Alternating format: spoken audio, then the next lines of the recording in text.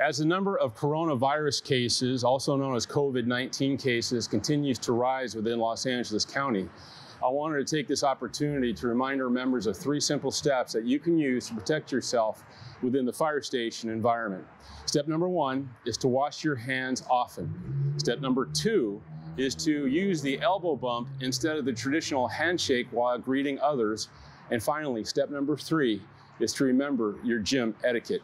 Step number 1 is to wash your hands often. Wash your hands often with soap and water for at least 20 seconds, especially after an incident or if you've been in a public place, after blowing your nose, coughing, or sneezing. It's especially important to not touch your face with unclean hands, as this will spread the virus. Soon every fire station will have a hand sanitizing dispenser installed near the kitchen so that it's easier to keep your hands clean. Step number 2 is to greet others by bumping elbows rather than by shaking hands. Bumping elbows minimizes contact with others and will help prevent the spread of COVID-19.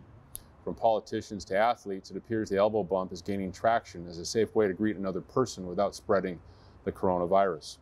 And finally, step number 3 is to focus on our gym etiquette. Members should wear long-sleeve shirts while working out. This reduces the chances of the coronavirus getting onto your skin.